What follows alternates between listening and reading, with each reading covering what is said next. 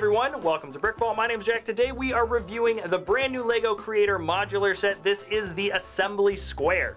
Now normally we unbox and then build and then review. This episode is just going to be the review. There are a ton of things to cover in this episode. This is the biggest of the modular creator sets ever made, one of the largest LEGO sets out there, and this is of course the 10-year anniversary modular creator set. Because of that, the designers have sort of hidden a few homage sections to other different modular creator builds from the past. I won't be focusing on those things so much, but just checking out how good this set stands on its own, which I'll tell you right now, it's pretty good. But guess what? We're taking a look at the box just very quickly. It is recommended for ages 16 and up. It is set number 10255 and it has 4,002 pieces. It sells for $280 in the States and it is rated for 180 pounds in the UK. It's a massive box. Here is a banana, Lego banana guy for scale. And this is what the back of the box looks like. Tons of stuff going on. Why am I showing it to you? All right, let's get into the actual review. Now, this isn't the tallest of the modular creator sets, but it is the widest. It is on two base plates. One is a 32 by 32 and a 16 by 32, and it comes with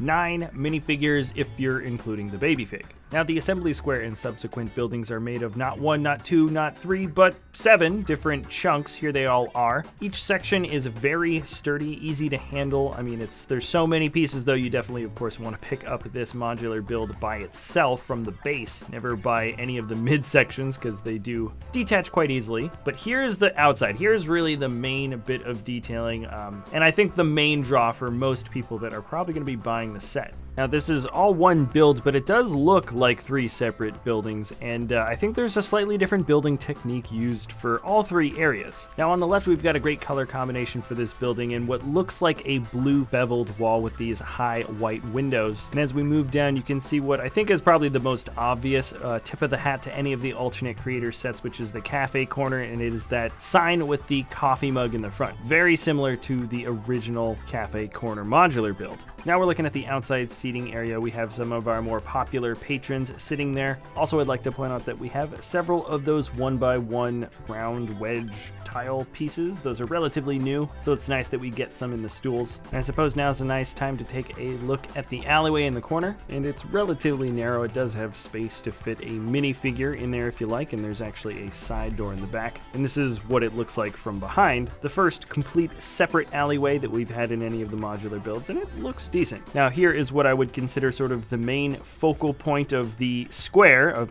part of the assembly square. The main area here, right in the middle of the plaza, is a nice fountain. Now, correct me if I'm wrong, but it looks like the water spout is supposed to be suspending this metal ball in the center. I don't know if this is based on a specific design for a fountain, just kind of gives that illusion. It's a nice build, but I think what especially makes this area so great is the detailing within the tile pieces that make up the floor around it. Those corner pieces that are in both white and dark gray that kind of have the lopped off corner, I don't know how else to call it. That mold is new. Both colors are new. This is the first set that we've gotten that, and I think very appropriately used for its first iteration in a LEGO set. I have a feeling we're going to be seeing that part a lot more in the near future. Now let's shift to the other half of the exterior. It's actually kind of more than half, and we've got the 2 other buildings in the corner there. And now we're going to take a look at some of the nice features. Namely, we've got a couple of roses right in front of the flower shop. Great, very simple builds for roses. And just next to the flower shop, the bakery has some garage door transparent pieces that have been flipped on their sides that make up the windows here. Very clever. And of course, we have an appropriate little pretzel, and on the inside, yes, that is a wedding cake, but we'll get back to that in just a second. Now, one of the nicer bits on this edge is this tower that goes up the side here. It goes all the way to the top. We've got a nice point, and some of those new curved tile pieces are actually on the inside. I'll show those in a little bit, but this rooftop here in the center is probably the second best homage to any of the other creator sets. This is supposed to be similar to the Parisian restaurant roof, which was an excellent build, and there's actually quite a lot of clever building on the inside there. And yes, those are Thor's hammers underneath the tractor scoopers that make up the curve of the roof. Oh wait, I totally missed this chicken piece that is next to the tower. Awesome little touch there. And this is probably one of the best original prints I've ever seen on a window. Now, there's plenty of other details to notice on the front, but maybe you should discover those on your own. Let's check out the back, and there's a few things here I just want to point out very quickly. The coffee shop is full of window panes, and you can open up that glass door in the back with a vine there.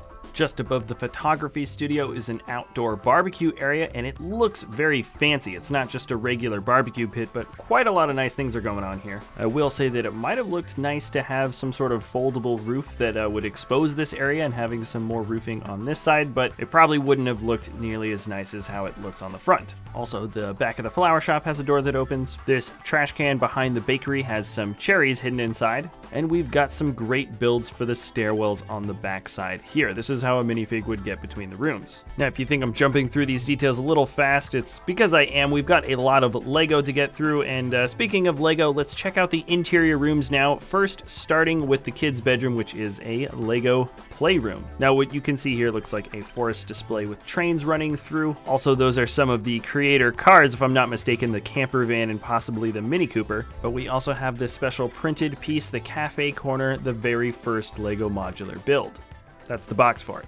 The other side of the room shows a red folding couch with a carpet, and above that couch, I believe with closer inspection, you can see even more creator sets that are hanging above. Pretty sure that's the Palace Cinema on the left corner.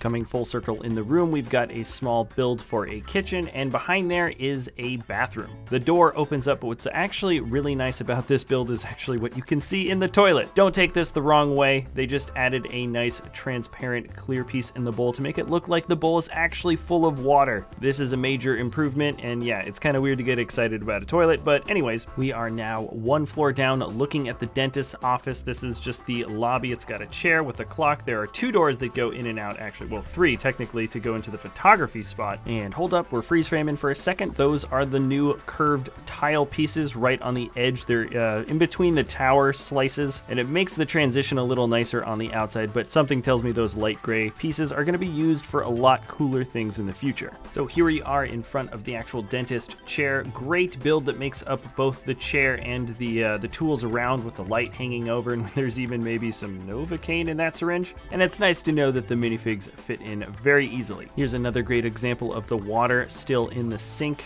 Great detail used there, very clever. And inside the glass cabinet, we've got some jars for maybe medicine or something, who knows. Also, that reception desk has a couple of printed pieces, one saying I Heart HLC, and let's move on to the photography studio. There are precisely two things about this room that I love. The first is the white sheet that is on the roll that hangs down. Great clever build that makes that up. And the second thing that I like about the room is the old style camera that sits in the middle. Those ball pieces at the bottom fit in between the clips just perfectly with just the right amount of tension. And of course, this is a piece that you could have outside of the build at any time if you like. Here's a shot from the inside of the room here. Not much to say about the windows. And then the back, well, if you take the figures out, has, I think, a drink. And then if you look closely, that is the banker's manager's father. That's a print from the Brick Bank modular build, another little homage piece. And all right, let's move on down to the bottom floor into the bakery, where we have the coolest baking function ever made from Lego. This is the back oven, and if you hit a tiny little push pin in the back,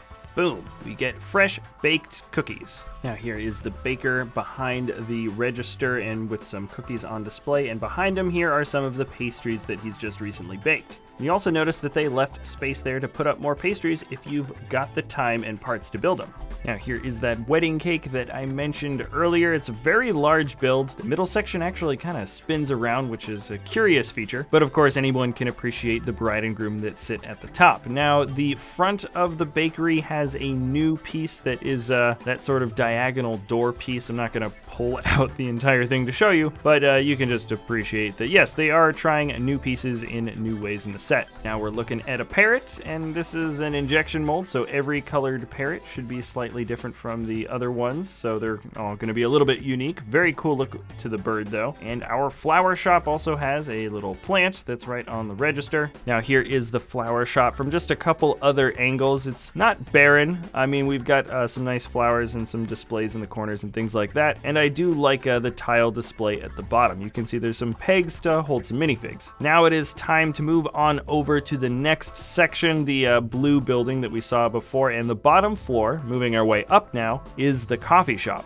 or the cafe really. The inside here is relatively cozy. We've got some stools and chairs with some tiny little tables, lamps and flowers, and this is a close-up look at the espresso machine because I'm about to kind of block it off by adding our barista. There you can see a printed tile that is a little slice of pie, and then turning it around the room you can see some larger seats, more pie of course. And what I like about the coffee shop is that the walls are basically all glass, really nice and open. Seems like a nice place that you'd actually kind of want to hang out. Now you might have noticed behind the barista is a flight of stairs, and that leads up to our second floor, which is our music shop. The register is kind of placed a little bit oddly, kind of right in the middle of the room, but up on the wall we've got a couple of builds for guitars. One is acoustic, the other electric, and then a really simple but fun looking build for a drum set, and then we've got a saxophone as well. I like that everything is kind of open and bright, lots of windows, relatively barren but not quite as barren as our top floor. This is the dance studio, and it makes sense there isn't really a whole lot of stuff kind of cluttering up the room. In fact, the only thing we really got is this build for a piano, which I have to say is an excellent build for a piano. We've got a little stool, but really the pieces that make this thing up are extremely simple, and it really just looks good. It's probably one of the nicest pieces within any of the rooms, I gotta say. So the last thing to point out is the mirror in the dance studio. Of course, it would need one. I feel like there's enough space where they might have been able to add two right next to each other, but I suppose they decided not to. And of course, we do have a balcony on the top. This is what it looks like from the outside. Also, there's another flight of stairs, and that leads up to the roof in case you want to get on top there, or your minifigs do. Now we finally finished a run through of the assembly square. There's a lot of stuff to go through, and trust me, there's plenty of things to notice if you get the set on your own, but let's check out the minifigs. I really do like the minifigs. They're all relatively simple, so I'll show them off individually very quickly.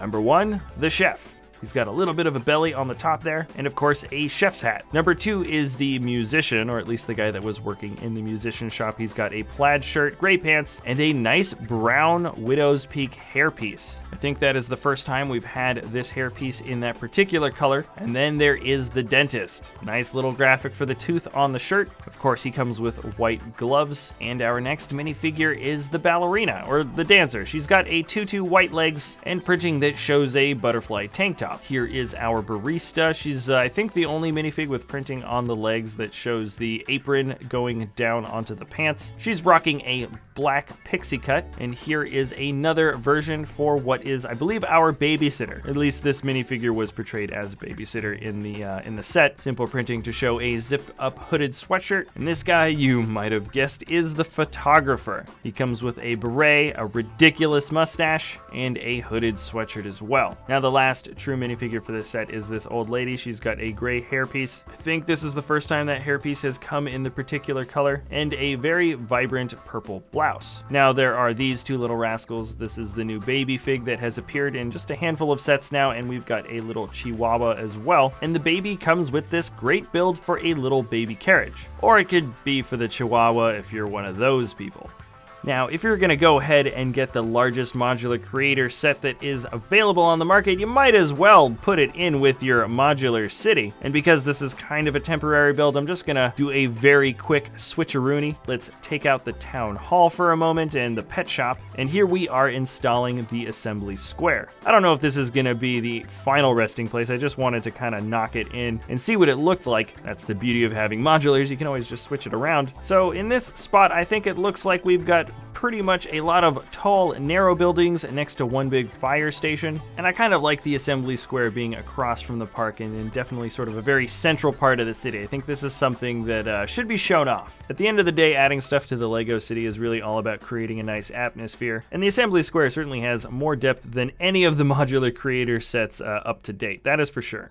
Now, unfortunately, we had to take out this thing from the Lego City right after I showed you those shots because we borrowed the set. That's why we didn't actually do an unboxing and build part of the episode, because this is not our set. We're picking it up in just a couple of days. And let me know if you want to see a live stream build of the set, because I'm probably going to be building it the entire weekend. That is pretty much a guarantee. Anyways, I love the set. I can't wait to build it myself. And if you enjoy our content, you can always like or subscribe. And thanks for watching. We'll see you next time at BrickVault.